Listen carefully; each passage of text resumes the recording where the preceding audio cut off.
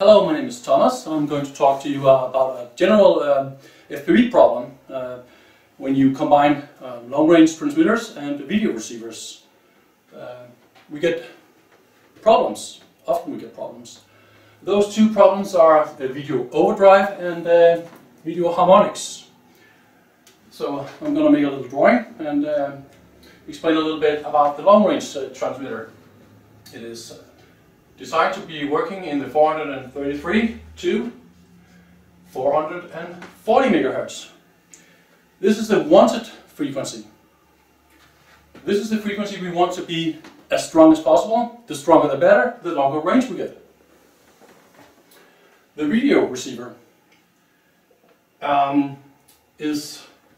they're designed to be working in the 1.3 and 2.4 GHz. Those are the two main video frequency ranges we often see people use. As it is, all transmitters will have harmonics. It is impossible to design any transmitter without harmonics. So, let's see how the harmonics goes. So, 433 times 3 is 1299. And 440 times 3 is 1320. So, even if the long-range transmitter got a very good bandpass filter, so this means the harmonics are actually within and way below legal limits of harmonics, they will still be there. They will be weak, very weak, but they will be there. They will be detectable by sensitive video receivers. So, if you adjust your video receiver to a frequency within this range, you will have shorter video range due to the harmonics. Alright? This is the harmonic problem. Then there is the overdrive problem. And that is a completely different problem. As I said, the fundamental, the wanted frequency is anything between this frequency range. And let's make a little drawing. We have an amplifier, we have a bandpass filter, and our antenna. So we emit 500 milliwatts. And very close to this long-range transmitter, we have a video receiver. The video receiver also got some sort of a bandpass filter, if you're lucky. So this is a bandpass filter. Let's take the worst band. It is for 1.3. So this is the center frequency. And then we have a mixer. And an oscillator, and then we have the video out. So in the ideal world, if this band filter got absolutely no attenuation for the wanted frequency and a perfect attenuation for the unwanted frequencies, our frequency range, then you could put them as close to each other as you want.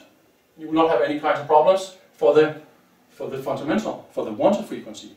However, it is not an ideal world, because the video receivers must be compact, cheap so we actually want to buy them for our hobby products. So this bandpass filter is often very poorly designed. It is not designed to be able to work within 1 to 2 meters distance from such a powerful transmitter, even it is far away in frequency. So the fundamental will go through this bandpass filter, and it will overdrive the oscillators, and even some of those with the best range, they got a gain block, a low noise amplifier in the front, so you have very good range on your video side. However, those gain blocks, the amplifier here works from 100 MHz to 5 GHz, and is only limited by the bandpass filter in front of this amplifier. So if this one is badly designed, you will overdrive the amplifier and jam any of the video, no matter what channel you select. So if you see, no matter what kind of channel you're using, and you get exactly the same distance to your transmitter, then you know it is an overdrive problem. Okay? If your problem changes, it gets better or worse when you change the channel, then you know it is a harmonics problem. Then you can fix it by adding another harmonics filter to this one. Or if it is an overdrive problem, you need to add a bandpass filter on the video receiver. So that was a little bit about video overdrive and video harmonics. I'm going to talk to you about weak signals, strong signals, and jamming, how to jam the long range and the normal range receivers, and how to avoid it, obviously. We have seen some people test and try to test our receivers' performance by doing some experiments, and we want to address this back with some answers about what to expect and how it works. So let's talk about how to jam our receiver system. So if you have the RX and you have a TX. So if you want to jam this receiver, you make the signal, the wanted signal, very weak by adding an attenuator and then the antenna here. So now it is a weak signal, and then the receiver is still working. So this is the wanted signal. The wanted signal. So then we have seen people taking another transmitter called the jamming without an attenuator and locate this very close to the receiver. I brought two antennas on the receiver because we got two antennas, obviously. So why is it possible to jam the receiver when you put a strong transmitter in the same band as this receiver is receiving? And why isn't it just ignoring the very, very strong signal as you would expect? I can explain exactly why this happened. Because this receiver, from the specification, got about minus 114 dBm sensitivity, if it is the long-range receiver, for example. And this, it can also handle plus 10 dBm.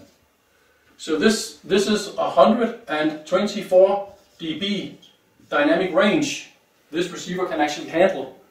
So this is a huge difference in signal levels. Why is this possible? I need to make a drawing of the receiver front end. So we got an antenna and a bandpass filter, low noise amplifier, and a switch.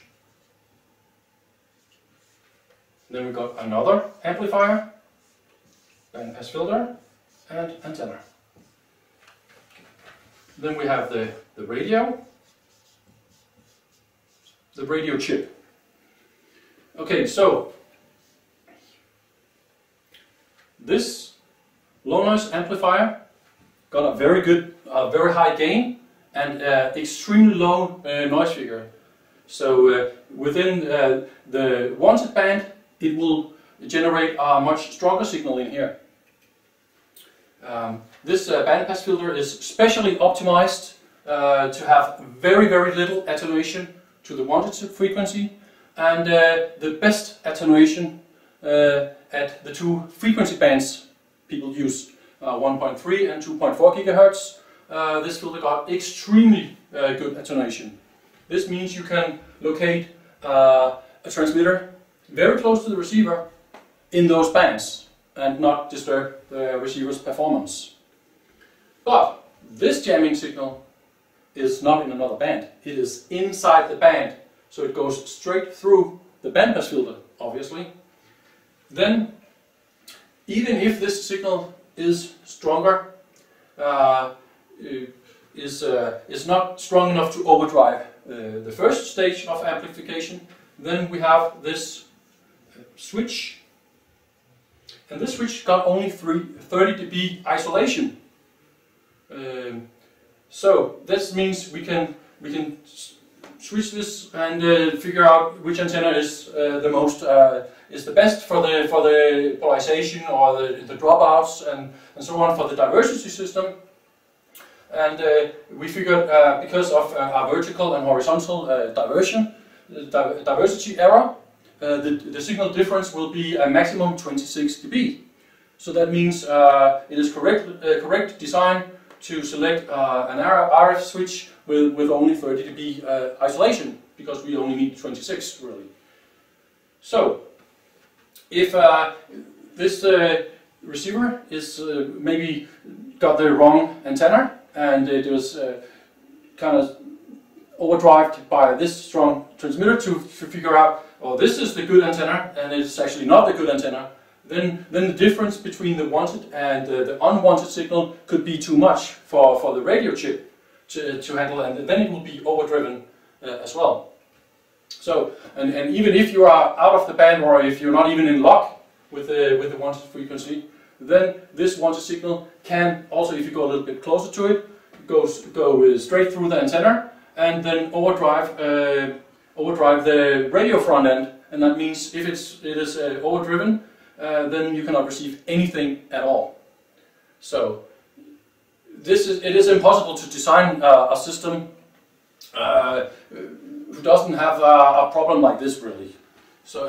And it is also a completely unrealistic scenario in a flight situation. You will never put a huge attenuation on your transmitter, and you will not fly that close as you need to jam it, unless you fly 100 kilometers away and then try to hit a tetraband tower or anything else using a frequency very close to the in-band frequency.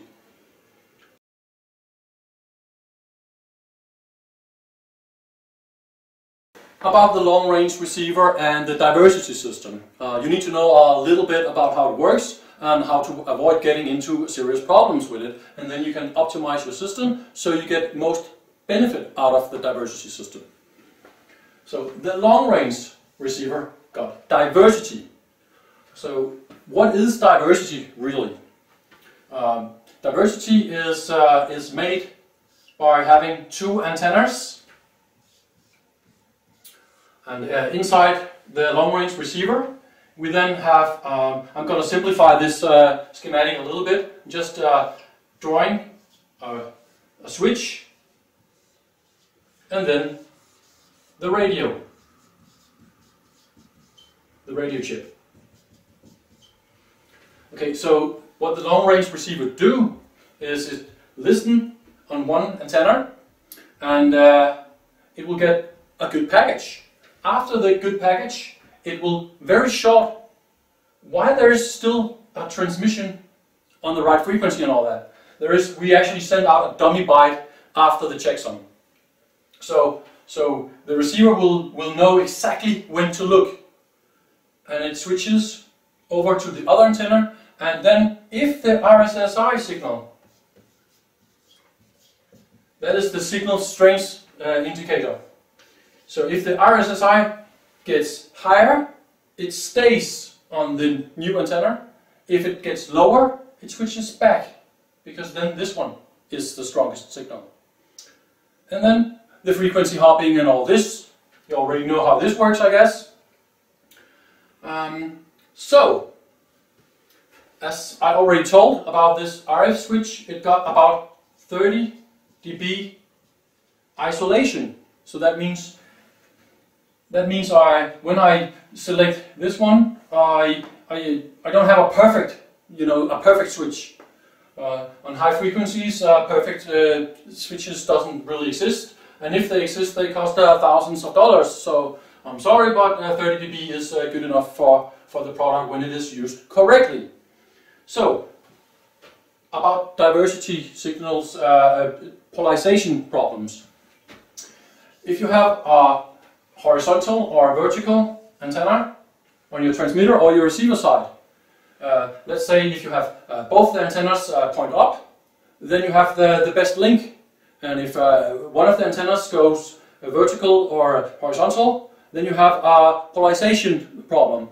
Then the attenuation by wrong polarization is minus 26 dB.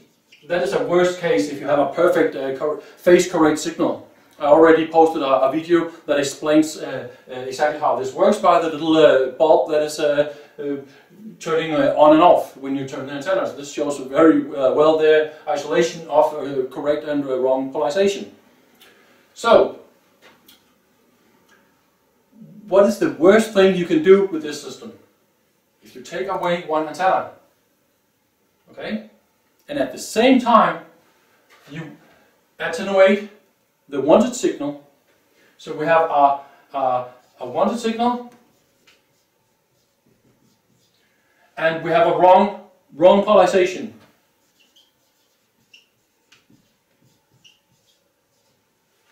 Okay, then we have a jamming signal.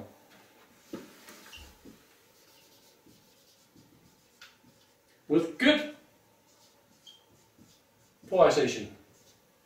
Okay, let's say the two transmitters, they are transmitting at the same power, or maybe the wanted is at 500 milliwatts and the jamming is at 1 watt or 2 watts. And let's say this receiver is on the right antenna and you are flying further and further away.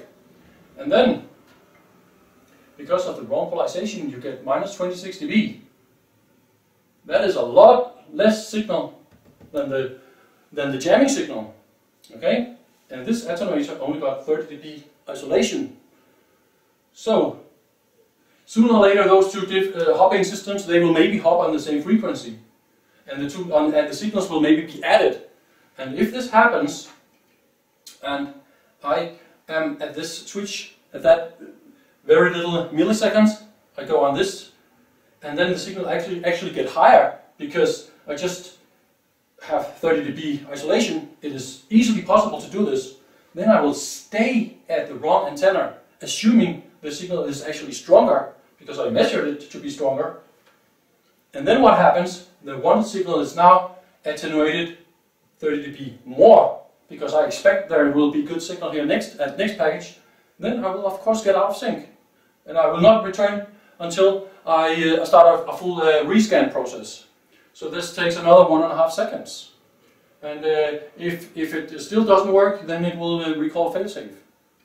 So the long-range receiver must always have two antennas, especially when combined with a very strong jamming signal. At normal operation, you will not have this strong jamming signal, or if you have a very strong jamming signal, then you will at least at the same time have both antennas connected to it. Then you will not have this problem. Then you will stick to the right antenna and you will still be able to handle a very strong jamming signal.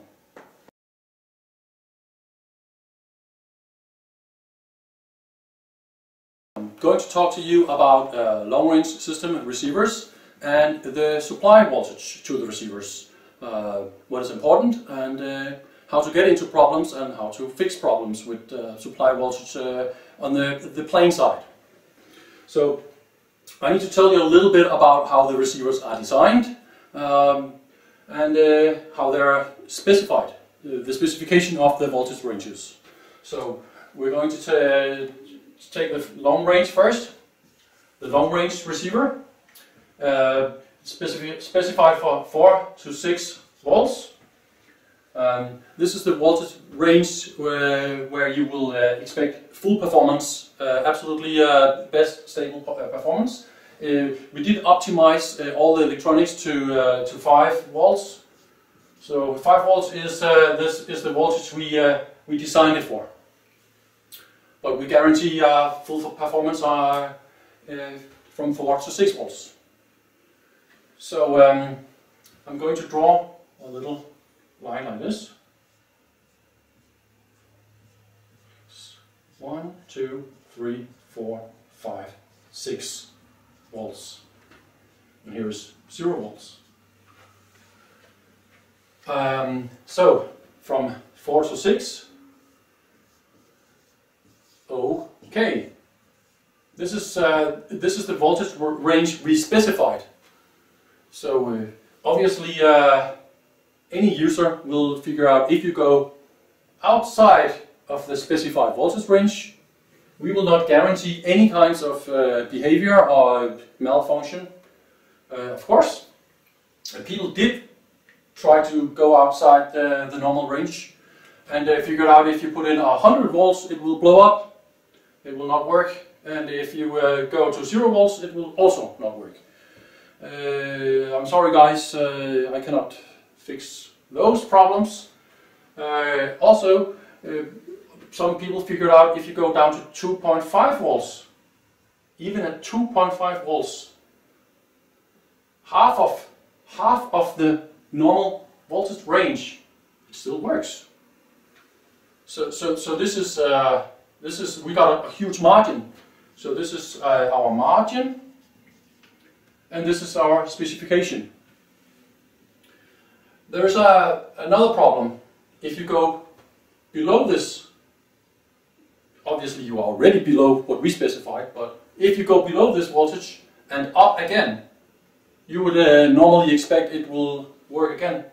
That is not always true with electronics, because our receivers are actually full of very critical and delicate electronics. Some of this can lock up or go into an undefined state. So if you go below this voltage, it will maybe lock up or go into something, and then you go back, maybe the microcontroller actually starts to work again, or maybe it doesn't.